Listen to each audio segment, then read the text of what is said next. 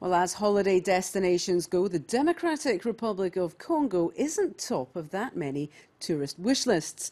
And yet that could start to change as increased security is leading adventure seekers to change their minds and reconsider the natural beauty that the DRC has to offer. Our reporters head to Mount Nyiaragongo, an active volcano that's increasingly open for business. It's selfie time at the foot of one of the world's most colossal volcanoes. In this group of visitors, the mood is cheerful. And now the long trek is about to begin. Off they go. This trail leads to the crater's rim. To reach that point, 3,400 meters high, it's a steep 6-hour climb. And these volcanic rocks are proving quite difficult on the ankles. 1 hour has just passed, and there's a slight shift in the general mood. Just 6 months ago, this area was off limits to tourists. This was the turf of aggressive militiamen. But these guerrilla fighters have been chased away.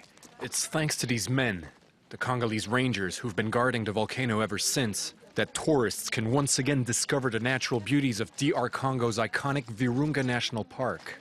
I heard some friends say that the park was open again and they were planning a trip and they went before Christmas and it sounded amazing, so I wanted to come as soon as I could. We can get here very easily, so yeah, lots of people from Kigali are coming up and taking the chance to do something nice in Congo. Although the Virunga National Park has reopened to visitors, this armed escort is proof that the area isn't entirely pacified. But let's talk about this over a well-deserved meal. J'ai discuté un petit peu avec Faustin, un des rangers, tout à l'heure, et il expliquait effectivement qu'il faut protéger. Il y a notamment le souci du makala. Donc il expliquait que des gens armés viennent couper le bois pour brûler, pour faire un business avec le makala. Donc c'est un vrai besoin, je crois, d'être protégé par des gens en armes, parce qu'ils nous donnent la sécurité dont on a besoin pour faire quelque chose comme ça. Non, c'est bien et c'est rassurant. Illegal charcoal producers have now become the #1 threat for Congolese rangers. Around the tourist trail, there's a 5-kilometer perimeter which is entirely secured. But the rangers remain on alert. They cannot completely rule out the risk of an attack. C'est ici où ça a commencé, l'éruption de 2000.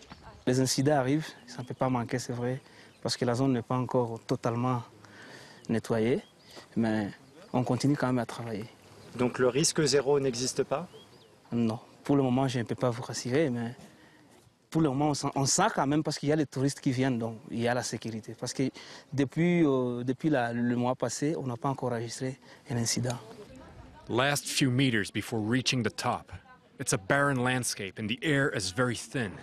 But finally, the gigantic crater comes into sight. Glowing in its center, a sea of lava. C'est dingue, hein? Sincèrement, c'est absolument... Tu te rends compte le bruit que ça fait, quoi?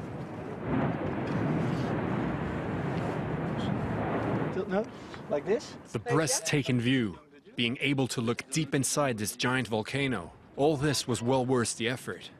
Just like these enthusiastic trekkers, over 1,000 tourists have climbed up the mighty slopes of Mount Nyiaragongo since December. Congolese authorities are hoping many more tourists will soon be doing the same.